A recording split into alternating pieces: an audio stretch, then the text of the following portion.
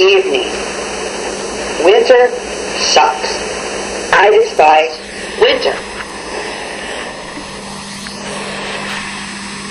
These last few days have been especially thick in these parts. I don't think it went above 0 the whole weekend. I long for the day when I can get out of this bitter climate.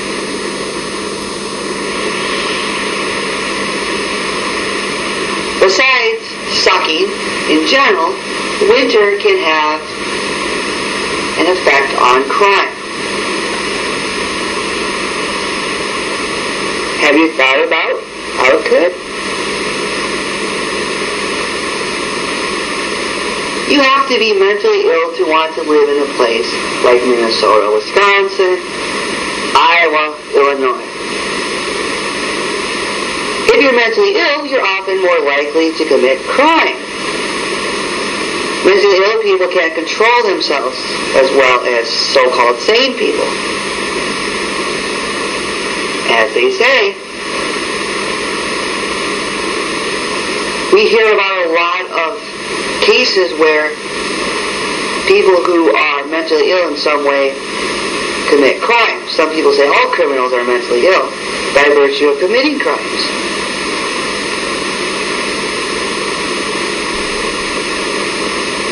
You would think, thus, there would be a greater amount of crime in colder parts.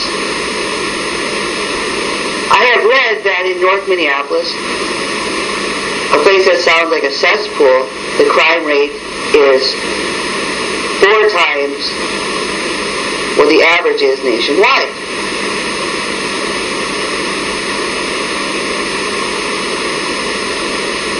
Sometimes the mentally ill are actually less threatening. Some mentally ill people are self-destructive. Thus, they won't destroy you. They're too busy destroying themselves. They hate themselves. Or perhaps they get thrills from hurting themselves.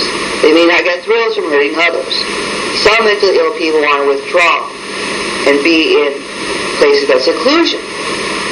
In such conditions, they're far less likely to commit crimes. What type of person lives in the North? Generally, weak losers. If you're a weak loser, you may want to commit crimes, but you'll probably suck at committing crimes. You probably won't be any good. The strong losers are living in other places.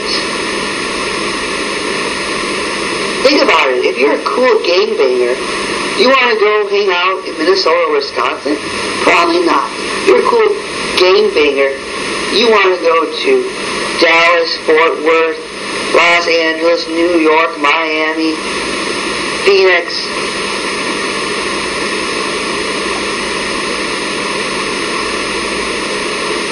Oakland. You name it. But not Minnesota, Wisconsin. Besides the Twin Cities, Minnesota has little. The Twin Cities are indeed a major metropolitan area. Taking those away, you have Duluth. I'm a gangbanger, I want to go to Duluth. Rochester? Give me a break. Mankato? St. Peter? Wisconsin is even worse. Milwaukee is a tough city. Madison, so-so. After Madison, you got nothing. Platteville, Eau Claire, La Crosse, Stevens Point, Black River Falls, River Falls. What a joke! I want to go hang out with the cows. No, gangbangers don't think like that. Thus, you would think gangbangers would go to more temperate climates. Sociology actually has something to say about this. I read in one textbook that there is a correlation between crime rates and temperature up to a certain point. The book said once it gets really, really hot, crime plateaus or goes down. But generally, as the temperature rises, so does crime. The book argued, for example, when the weather is warm, people are more likely to be out, they're more likely to be active, thus commit crime. While when it's really cold, people are less likely to be out. From personal observations, this seems to hold true. When I'm out and about during the cold months, there's hardly anybody also out and about. A lot of people get in their cars, but not that many people are outside. Although I hate the winter, I don't let it stop me. I probably hate it more than most people do, yet it seems to stop me the least. I run all year round. I ran both days this miserable weekend.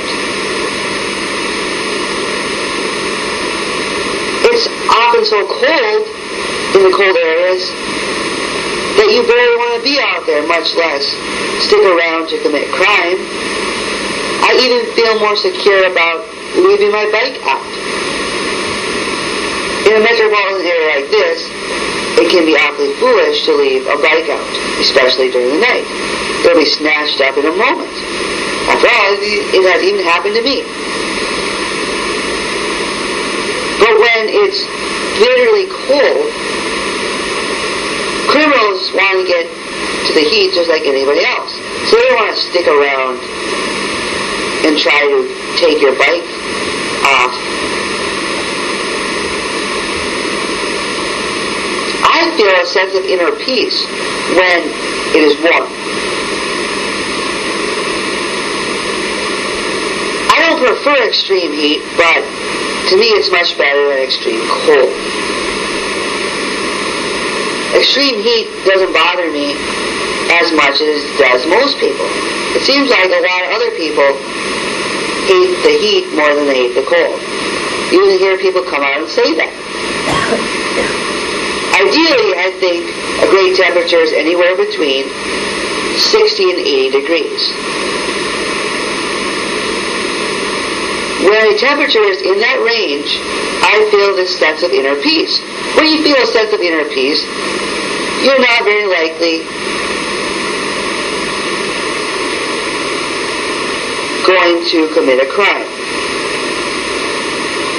People who have inner peace generally don't commit crimes. It's the people who have terrible inner turmoil that commit crimes. Certainly not everybody is the same. I have noticed that one terrible consequence of beautiful weather is a lot of losers and scuzzy people come out. You'll be out enjoying a walk on a beautiful day, only to have some losers in a car pass by and yell remarks at you. I hear it's even worse for women, since our society teaches idiots like that to objectify women.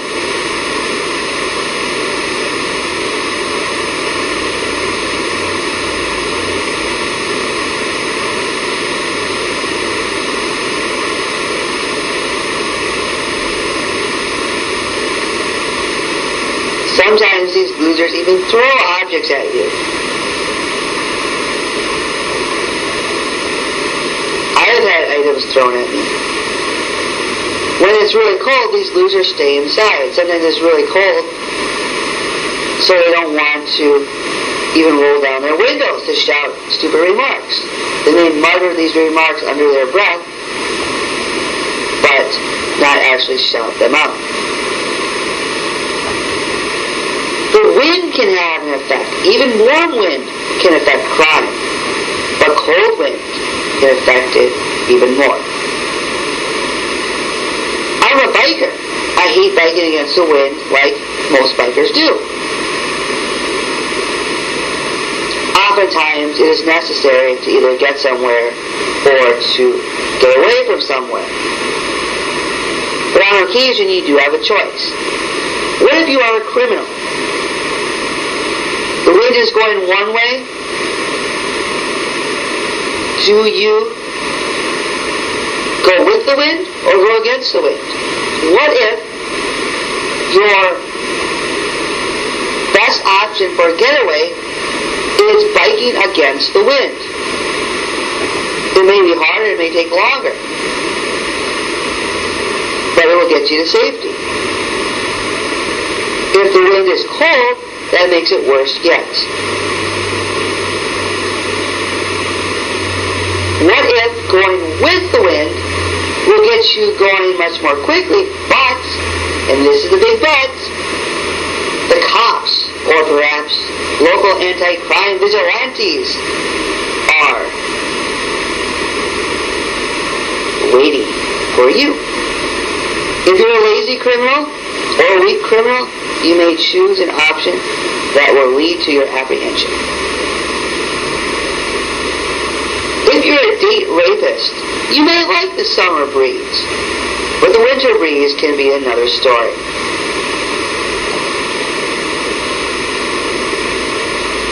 Cold winter winds could windburn your face, thus making you less attractive to potential victims. You would probably have to slip in the date rape drugs much more quickly.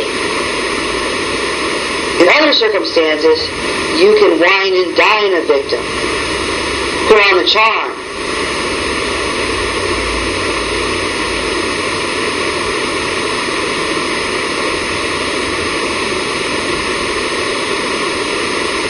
If you're a prostitute, the windburn could really put a cramp in your style,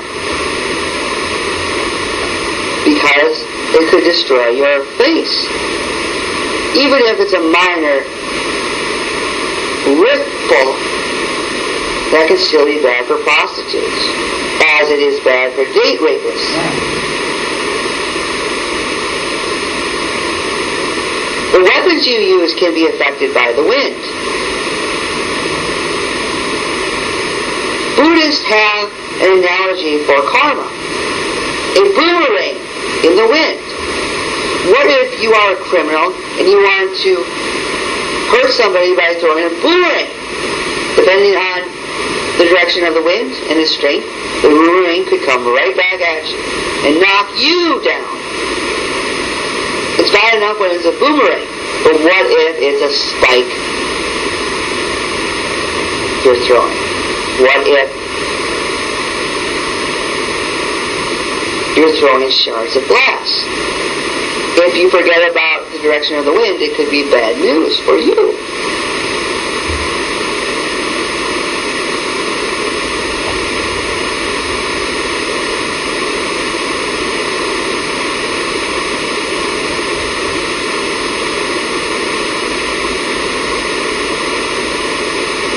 I don't know if wind can ever be strong enough to really affect how guns fire.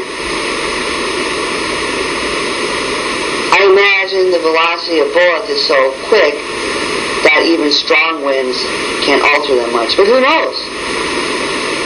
Maybe firing bullets during Hurricane Katrina would have been futile.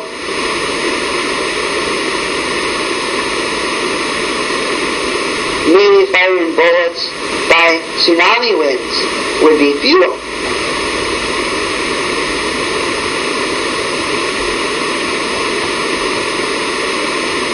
If you hit someone with nunchucks and the wind blows them, they can blow them back in your face.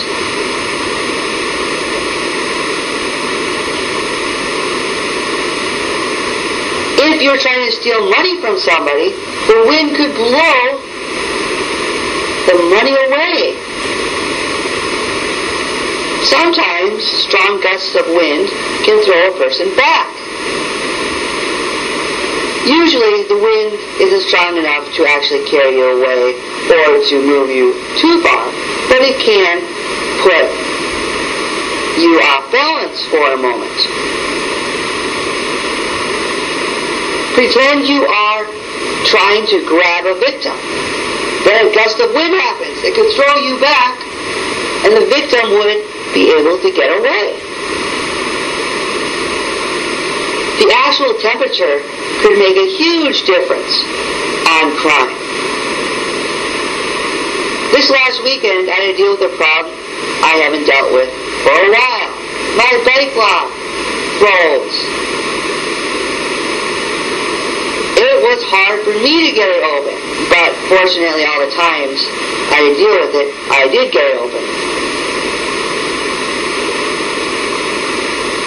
Do you think a criminal is wanting to stay there to break it? Good luck, criminal. Good luck. It's too cold to bother with. Plus, you need an awfully good lock device to pick it with. The same goes for any type of lock or door. During winter, it all freezes, especially when it's below zero.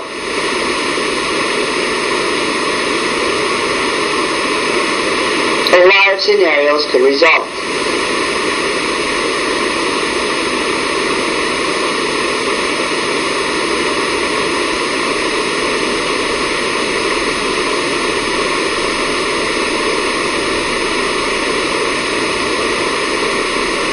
Sometimes when it's cold, objects can crack.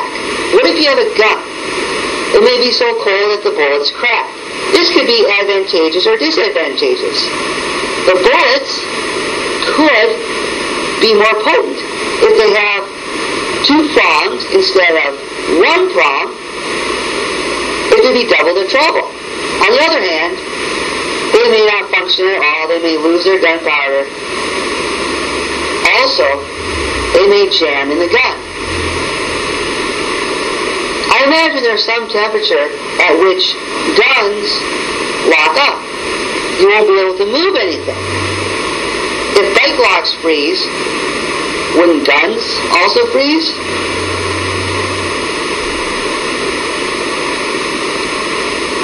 Frost and ice can also accumulate on a handle of a gun.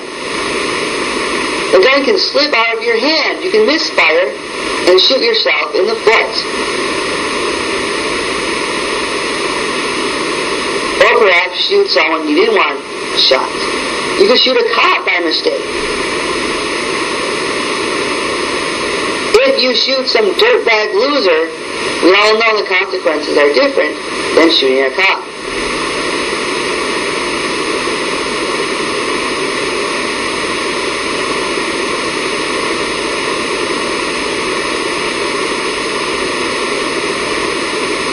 When it's cold, frost builds on my face.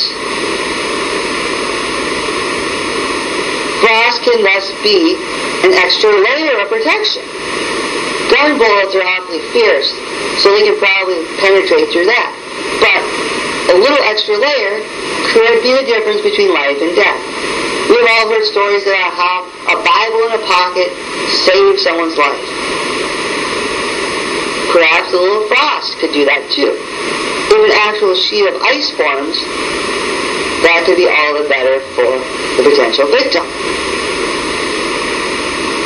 If the weather prevents you from using guns, you can always fall back on knives. Sure, knives are not as glamorous and glorious as guns, and certainly not as contemporary. But what can you do sometimes? Some of the same issues that arise in the winter with guns can arise with knives. The handle could be so full of ice and frost that it slips out of your hand. The blade could crack open. Again, that could be good or bad. It would be extra potent, but perhaps it wouldn't be as usable. The blade could fall off of the knife, and then your whole point would be rendered useless.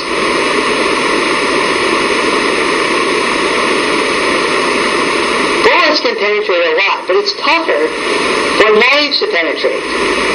If a bullet can penetrate frost and ice, maybe a knife couldn't.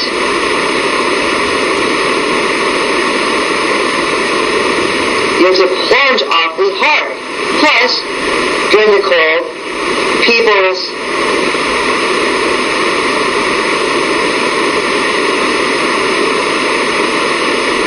bodies are harder.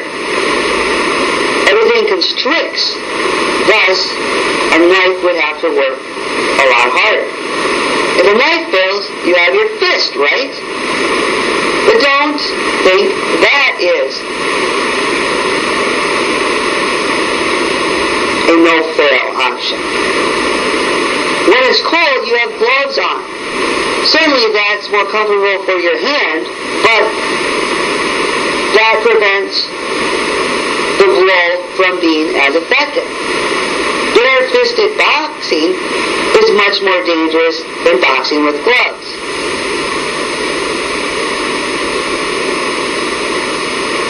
Plus, it may get so cold that your fist locks in the air. You don't want to hit a layer of ice with your fist.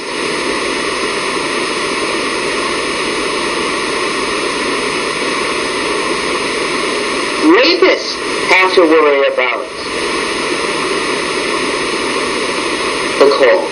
The cold really cramps their style. Traditional rapists will go outside and see a victim, perhaps in the dark, and rape the person outside in the elements. It's all fine and dandy for a rapist if it's done during the warm months, but if it's done during the cold months, it's a different story. A rapist may not care about his or her victim, but the rapist probably cares about his or herself. Thus, a rapist may not want to expose his or her body to the elements, especially his or her tender parts. Plus, when it's cold, it's much harder to get an erection. You have to rush the sex, and that makes it less enjoyable. Non-violent criminals even have to worry about the weather. Prostitutes need cold weather like they need the cops coming after them. Prostitutes stand on street corners. This is great when the weather is nice. When the weather is not so nice, it's a different story.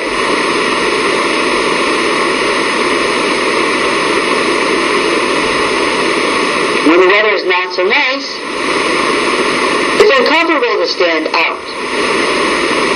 I know, and have been told from doing protests and similar events outside, that it's one deal to walk outside when it's 30 degrees, but it's another deal to stand in place. I've heard that movement makes a big difference. Certainly prostitutes can move back and forth, but that looks awfully dorky. They like to stand in place and show off. Prostitutes also really need to show off parts of their body.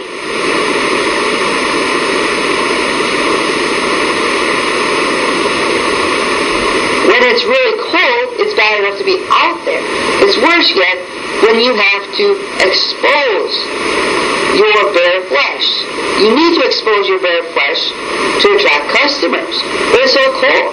The customers probably don't want to stand out there. So what can you do? I imagine prostitution goes very far down when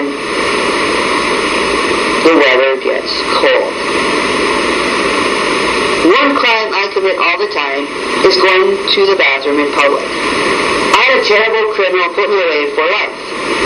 I happen to have a weak bladder, and when you run, it's often hard to control going to the bathroom. I try to go in secluded places such as behind trees and bushes, but it's still probably technically illegal. Fortunately, I've never had a problem with that.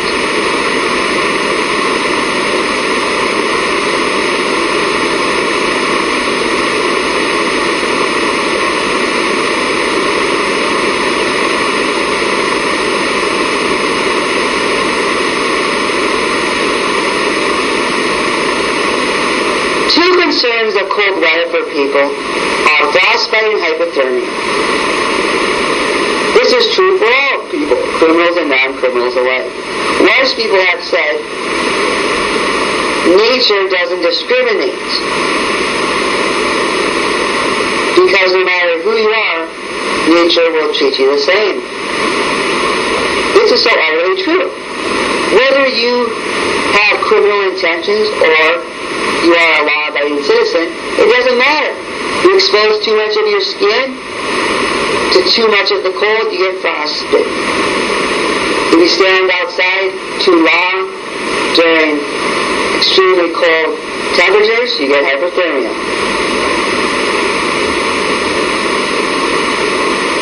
Hypothermia can definitely put an end to a criminal's career. Some people die from hypothermia.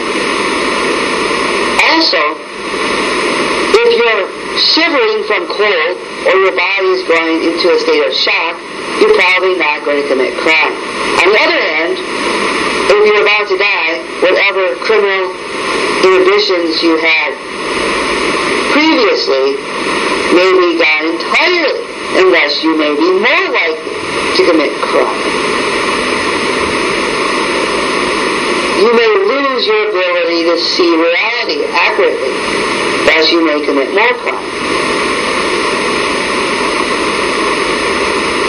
Frostbite is not as serious as hypothermia, but it's still awfully horrible. If you get frostbitten in the fingers, you won't be able to grab guns as well, or you won't be able to perhaps punch as well. If you get frostbitten in the toes, you won't be able to run away as well.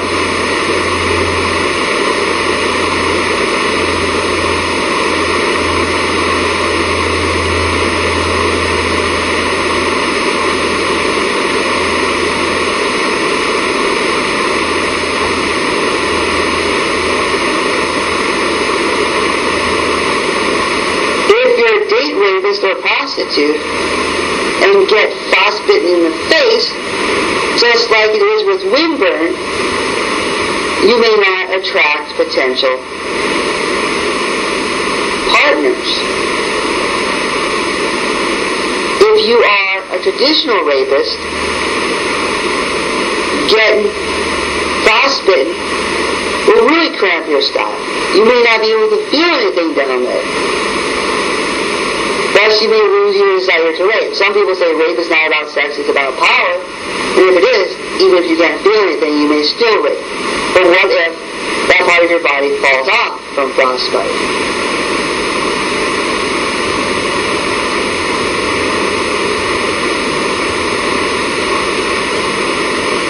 It could be awful for you. When I was in elementary school, the cool kids didn't wear jackets. Or at least tried not to. If they did wear jackets, they tried going without hats and gloves. They thought they were tough. But I think it's really stupid. I am not a fan of hats and gloves and jackets. I really wish I could go without them. They're a burden. They make me look dorky. It's hard to look good when you're wearing hats and gloves.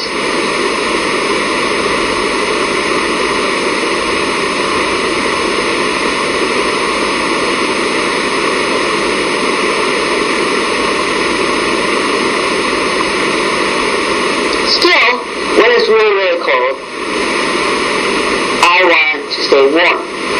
Sometimes I think it's more important to stay warm than to look cool. When I got to high school, people have different opinions about jackets, I found out. Often in high schools, even when it's warm, people want to wear jackets. Some jackets are gang symbols or otherwise fashion statements. Many schools, like the school I went to, had rules against coats. Still, kids try to wear them. At my school, some teachers were strict on the coats. Others would let you get by with wearing coats. I've never been into the starter jackets that gangbangers like. But when I was in high school, I did wear a controversial type of jacket, a trench coat. I even gave a lecture about all the negative associations that have arisen with trench coats. I wore my trench coat during senior year of high school. I stopped wearing it right before I went to college. The timing was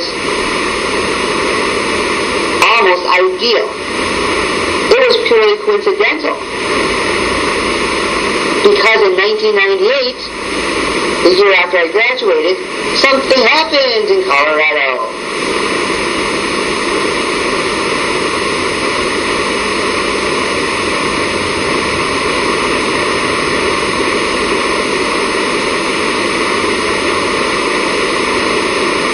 Who knows if I would have gotten blamed for that? I have heard of schools banning trench coats.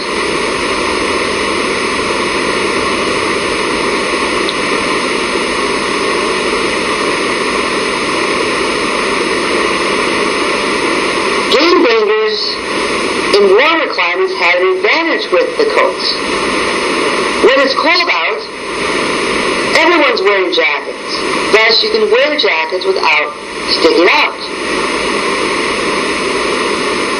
You can parade your tough gangbanging style and yet stay warm. You can also conceal items really well. In these parts, it's cold about 6 months of the year. Thus, you can wear your big bulky jacket 6 months out of the year without arousing too much suspicion. If you're a gangbanger in the South, you look awfully foolish wearing a thick jacket when it's 100 degrees out.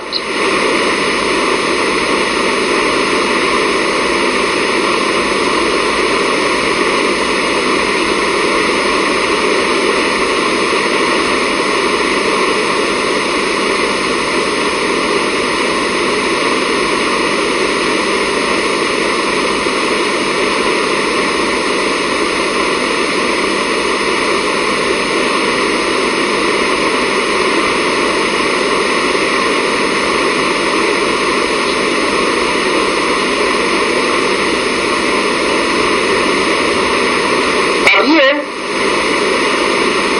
you can go your merry way wearing your jacket.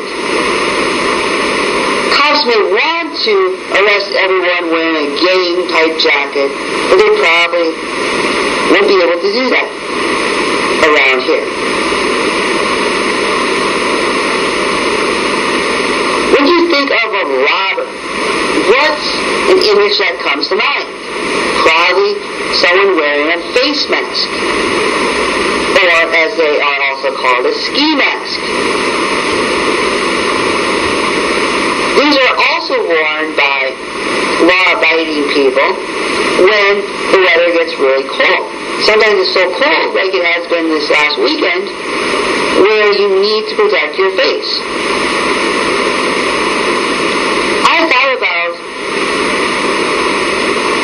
what would happen if some dumb cops came around when you were wearing a face mask and accused you of being a robber. I thought about it, then it actually happened to me.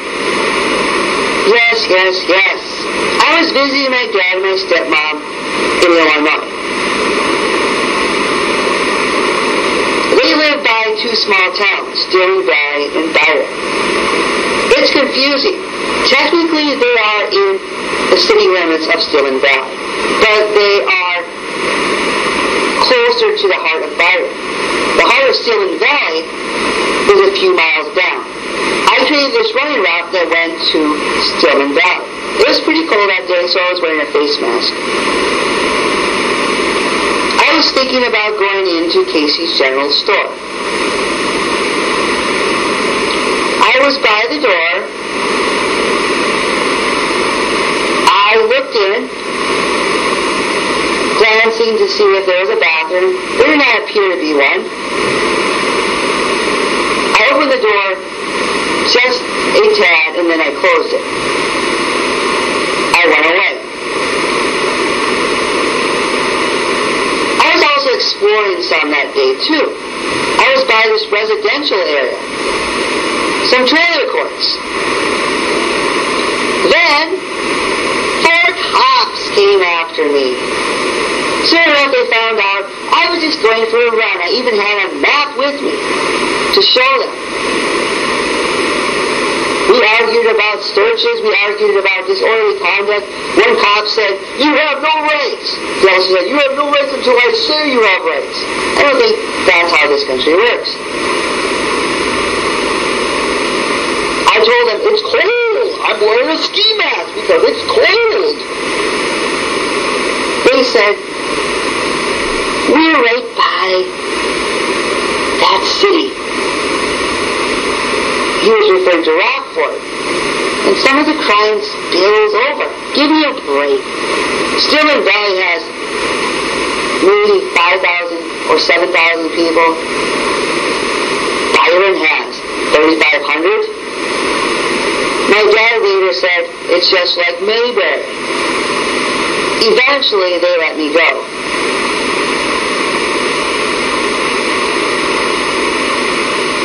But that's small town life for you.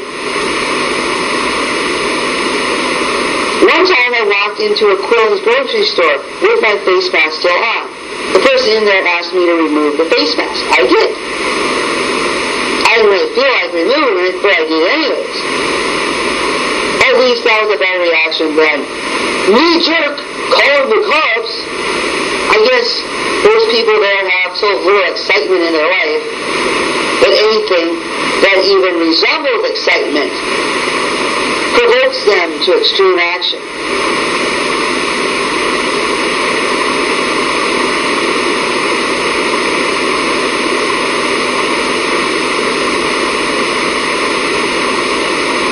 Fortunately, in a metropolitan area like this, I see people wearing face masks often enough. Even when it's really cold, not everyone wears a face mask, but at least some people do. I've even seen people wear face masks, get on the bus, and keep the face mask on. Some people wear bandanas to cover their face. You look like a bandit doing that, but I think it's a good way to keep warm. Sometimes right before my stop, I get myself ready and put on a mask. You would think, no big deal. But in some of these small areas, I guess it is a big deal. What are the consequences for drug dealers? I imagine there's some point at which drugs freeze. Thus, drugs do not work in the same way. Maybe they're more potent, maybe they're less. But they're not going to move around in the same way. If you're a drug dealer, you could perhaps mix some snow with your cocaine. You probably don't want to mix too much, as even though cocaine and snow are both white, they are very different. But you could probably mix a little in there to dilute your product. Drug dealers want to dilute products because pure drugs are expensive. Drug dealers, like prostitutes, need to go outside on street corners. Do you really want to wait around? Will your customers want to wait around? It's tough. But maybe if you're a drug dealer, you have a PMA, positive mental attitude. Maybe you are what Zig Ziglar calls a can-do person. You don't care about the weather. You're going to think positive thoughts.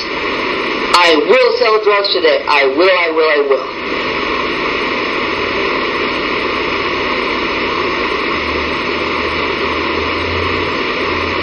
Your drugs would blow away with strong winter wind. That would be bad for a drug dealer.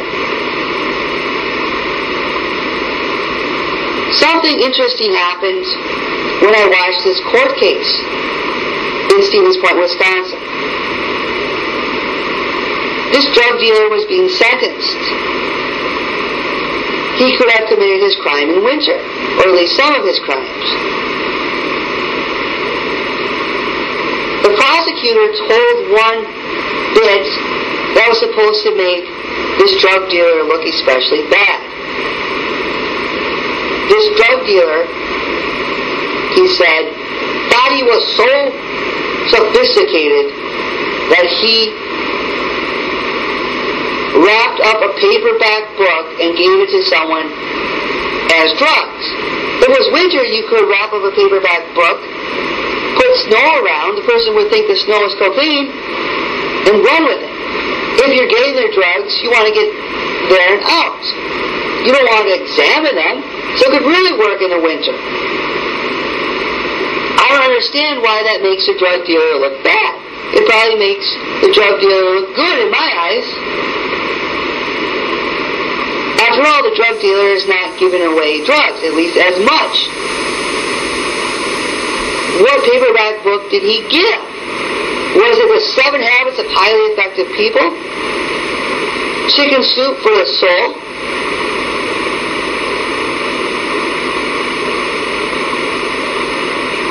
Where in the World is Carmen Sandiego? Paperback version?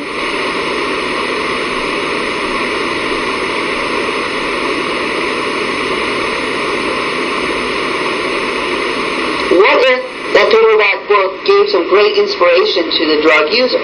Maybe the paperback book was the Atkins diet. As we have seen, winter can definitely affect crime in ever so many ways. Good evening.